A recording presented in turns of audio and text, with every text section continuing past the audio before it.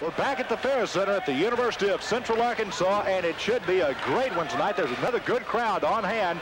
The guy the fans come out to see, and probably the most outstanding basketball player in the Arkansas Intercollegiate Conference, is the Bears center, Scottie Pippen. 68-56 Bears lead. They get it to Pippen on the breakaway. Just the story of Scottie Pippen is pretty remarkable. Someone that came to school here to be a manager on our basketball team and then grows 7 inches, you know, between his freshman year and his probably junior year, and becomes an All-American basketball player.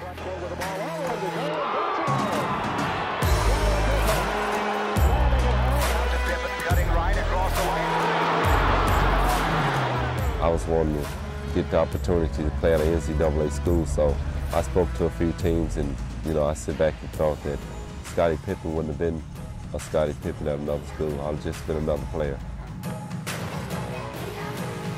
Right now, I have the opportunity playing in the NBA.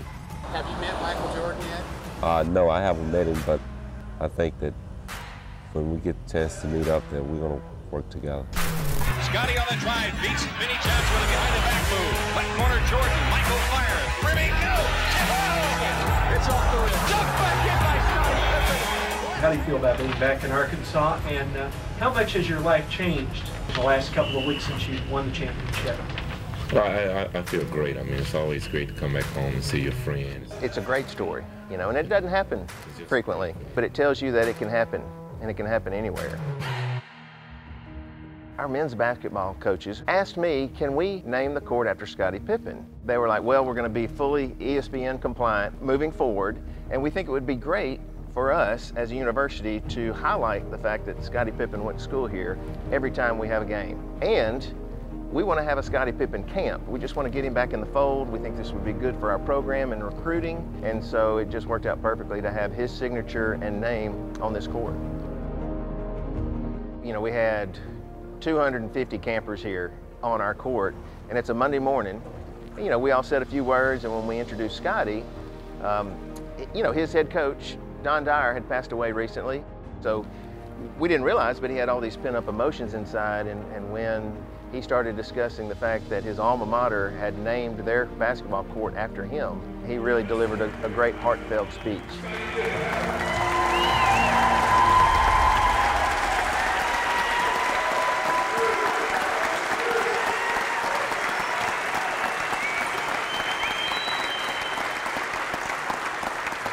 Thank you. This is tough for me.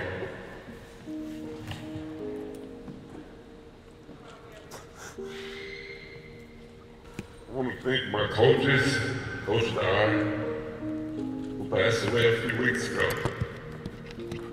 I think that Coach Dyer's philosophy helped me a great deal because I feel that it was him that made me. He gave me the opportunity, and it was up to me to make the best of it. To be a part of the University of Central Arkansas, it was a dream for me to play in the NBA, to have the opportunity to play college ball. This university gave me the opportunity. Then the guy in my life. This is my family. Thank you.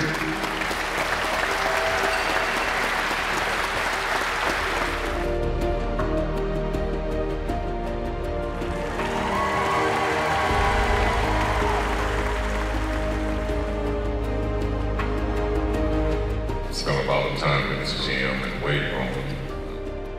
I put in the work, and I wanted to be remembered when I left here. This is a great way of being honored for it.